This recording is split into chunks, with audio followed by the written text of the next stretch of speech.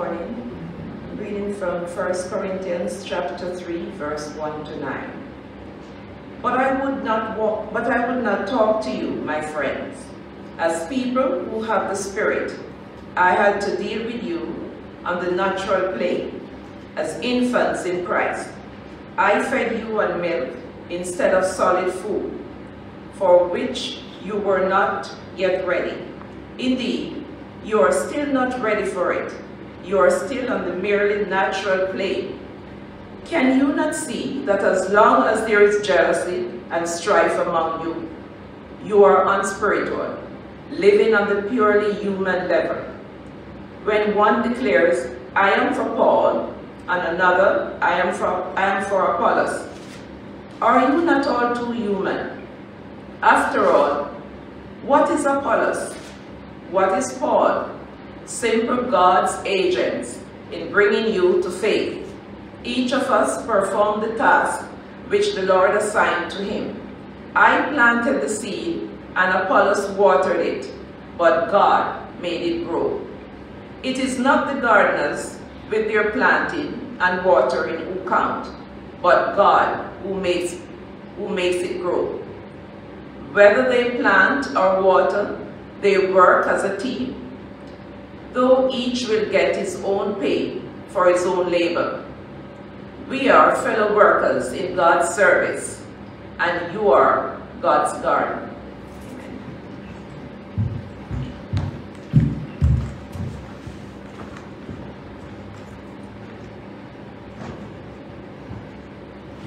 Now we are going to sing Spirit of the Living God, number 308. Spirit of the Living God, fall afresh. 308.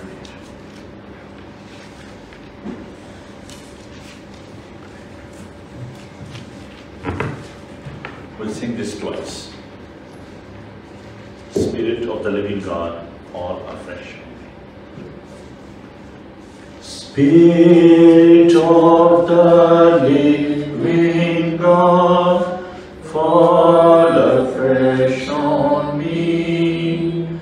Spirit of the living God, fall afresh on me.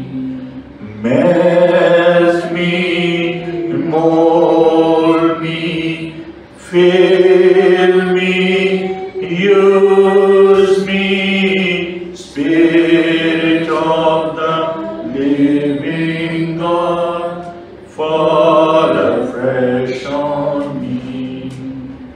Spirit of the living God, fall afresh on me.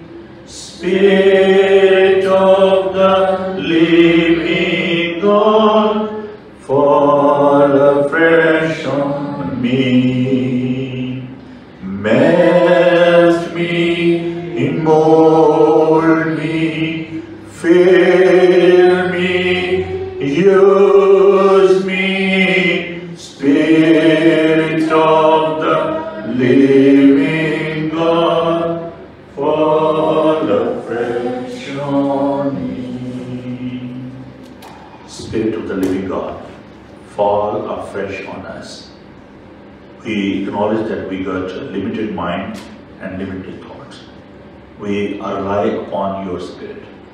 Spirit of the living God, guide us, empower us, lead us, inspire us, so that we may understand your wisdom. Bless your people. In Jesus' name we ask this. Amen.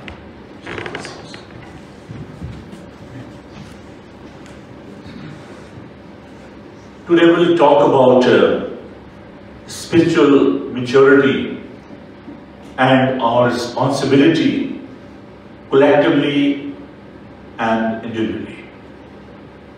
When Paul wrote this letter to the Corinthians, let us go back to the history of that church. Church in Corinthians, it was a very good church. In the light of 1 Corinthians chapter 13, which is the gospel of love, they were having all sort of the spiritual and material blessings. That's why Paul wrote this chapter 13. In that chapter 13, he talked about their gift of the Spirit. They were having the gift of the healing, the Word of God, all sort of the blessings were there. But there was a lack of one thing. That was a problem in that church. There was a lack of love. When we are talking about the responsibilities, especially among the believers, this is the most important responsibility for the mature believers. The two types of the people in the churches, those who are spiritually mature and those who are not spiritually mature, they're immature. So Paul wrote this letter, the people, those who are not spiritually mature. And there were, big problem in the church. So we are not different. In our society, we are having the blaming game. We are blaming other people all the time. It's not my fault. We are saying all the time. We are saying that's the fault of the other people. That's inherent problem. In the book of Genesis, you can see how there were only two people and they start blaming one another. Even they were having argument with God. Adam said, this is not my fault, what I have done. If I became disobedient, that's the fault of this woman, you gave me that. And the woman, Eve said, oh, it's not my fault, because Satan, he provoked me. That's why I have given this fruit to my husband. So nobody took the responsibility. But that's not a genuine excuse. We need to go back to the Word of God and we need to find out who is responsible for our decisions. Because your decisions are very important when we are talking about the responsibility.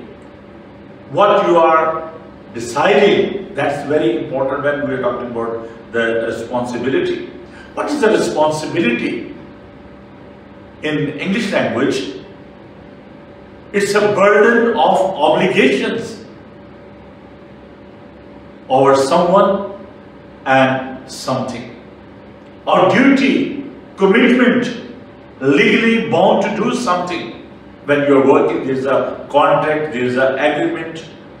When you are doing your work, in response to that, they are giving you your salary. If you are not fulfilling your responsibility, you'll be in trouble because you are breaking the contract, you are breaking that a deed or agreement. In Hebrew, there is a beautiful word, echrot. Echrot is a word which is accountability. So we are accountable for our actions. We are accountable for this legal requirement. For the decision, we are answerable to others. And this is our moral duty. We are liable. We are responsible for our decisions in our lives. Accountability towards our neighbors. Accountability towards our Creator.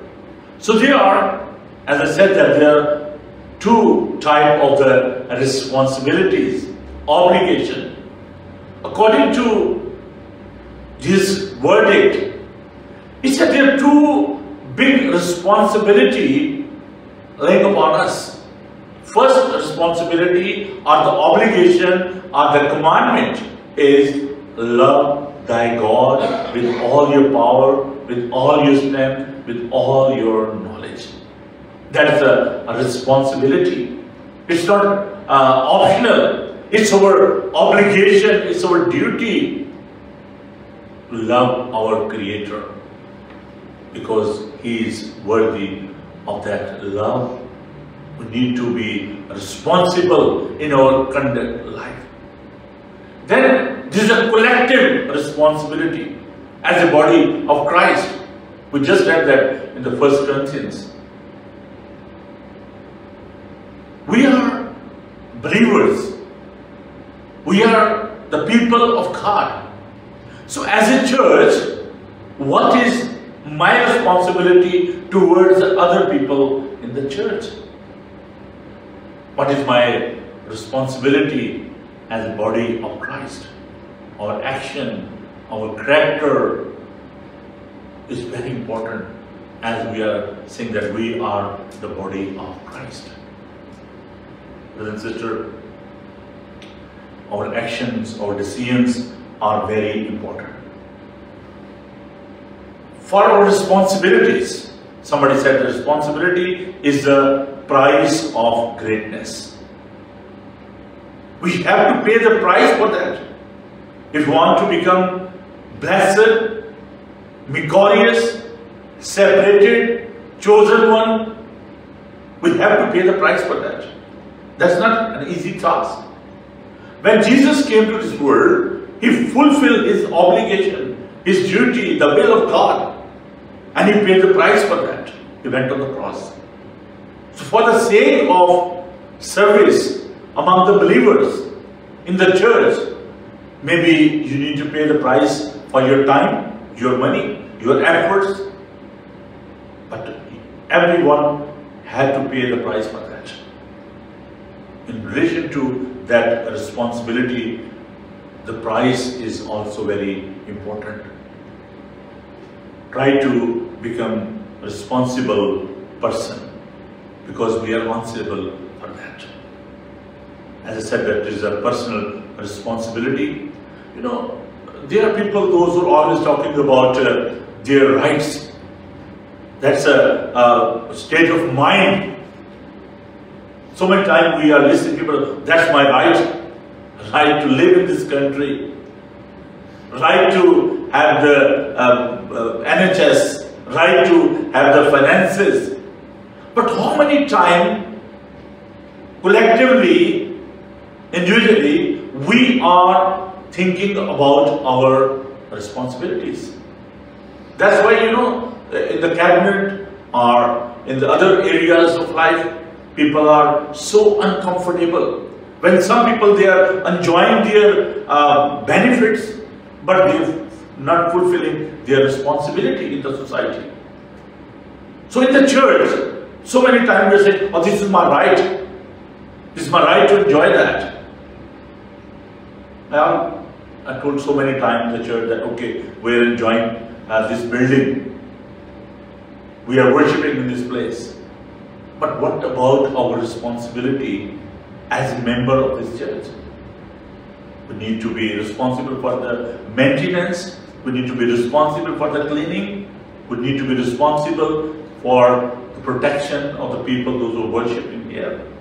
I always having two main purpose when I'm serving among the people. The first is the quality of worship.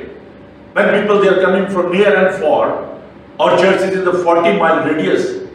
So when people are coming here in this place of worship, we need to offer them the quality of worship because they are coming to have fellowship with God. So if they are not enjoying that fellowship, what are the use of that? The other thing is the quality of fellowship. When they are coming with their families, they need to feel protective. Oh, now I'm coming with my family. So there shouldn't be any dirty jokes. There shouldn't be joker in the church, you know. It's a place of worship. So when we are enjoying the benefit, when we are enjoying our rights, so we need to remember that what is our responsibility. And in the 10 Commandments, God has given us responsibility towards God. We need to worship only one God. There shouldn't be any idol worship. And then the 7 Commandments. There's a responsibility towards other people. Do not steal. Do not lie. Respect your parents. Respect your neighbor. So these are the 10 commandments. You know why people, they are not fulfilling their responsibility? There is a problem with the victim mentality. They are coming with that sort of the victim mentality and they fail to fulfill their responsibility. They believe, oh, I'm a victim of this because my parents, they didn't treat me well, or that nobody is coming to help me. Other day, the family, they give that excuse, they fail to come to church. And I said, why you didn't come to church? And they said, oh, because our car is not working. I said, you went to abroad and you paid the price for ticket and you are not willing to pay 10 quid for the church, even you got the money. And you're blaming other people, nobody came to pick me up. That's a blame game, you know. So we are letting go, I'm a victim of that. There was a guy who was sick for 38 years. And he was laying out there near the water and he was blaming other people. Nobody is helping me, put me in the water. And Jesus asked me, do you want to heal? He started blaming other people. So this is the problem. When we are having that victim mentality, we fail to fulfill our responsibility. Then there is another problem. We are thinking that we are not worthy to do that. Entitlement mentality. Why I should do that? This is not my duty. Sometimes in the church, you know, people are saying, if we say, oh, please, would you do that? Oh, no, this is not my responsibility. This is a responsibility to our elders. It's a collective effort. That's why Paul was saying, I beseech you, I request you. This is a problem when people are saying, this is not my responsibility, this is the responsibility of the leaders. Once I asked for the prayer in my village church, back to country in Pakistan, and I asked someone to pray in the church, and he failed to pray. And after service, I said, why didn't you pray? And he said, oh, if I will pray, what's the use of your appointment, you know? This is responsibility of the pastor to lead the prayer. No, this is a collective. You can see that the children, the young and the old, they are coming on the front, they are helping me in the ministry, through reading the scripture, leading the choir, helping in the church, in the cleaning of the thing. So this is a collective effort. Why we should take our responsibility? Why? That's a question. Why I should fulfill my responsibility? The first thing is God is watching. Don't think that, okay, maybe pastor is not there, he's not watching. God is watching. Somebody is looking at us. Are we fulfilling our responsibility or not? Then, with our responsibility, other people are being affected. When you are doing good things, when you are fulfilling your obligation, if somebody is cleaning the church, helping me in that, so other people, they are affected by that because they have fulfilled their responsibility. And when you are coming to church, you are enjoying the cleanness of the church. So by your decision, by your services, by your responsibilities, other people, they are enjoying that. They are blessed by that. When Jesus fulfilled his responsibility, he went on the cross and he gave his life. By his precious word, we are enjoying the blessing. This is another good thing. There is a reward for that if you are fulfilling your responsibility. There is a story about the three people, those who got the talents. One, he made that 5, 10. Other, he made that 2 talents to 4. The one who got the 1 talent, he did that one. But the person who made more, God gave him more talent, but who failed to fulfill his responsibility, obligation, the owner of that talent is sent him to the prison. So there is a judgment. We should fulfill our responsibility. Try to be a responsible person. There is a reward for that. God will bless you. He will bless your family if you will fulfill your responsibility. what we need to do. Take control of your thoughts. Hand it over yourself to God.